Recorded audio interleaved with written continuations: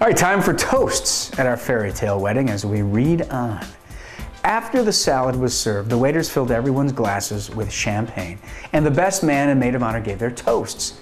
I started to get the giggles. The person next to me couldn't help herself either. We were trying hard not to burst out laughing.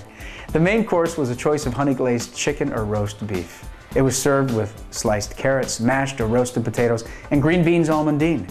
I had the roast beef and a few glasses of Merlot. Everything was delicious. After the main course, an Irish band set up and began playing traditional Irish jigs and reels. Rose and John began teaching everyone some Irish dances. The music was really lively and everyone had a great time, whether they danced or just watched. A photographer took pictures of everyone having a great time.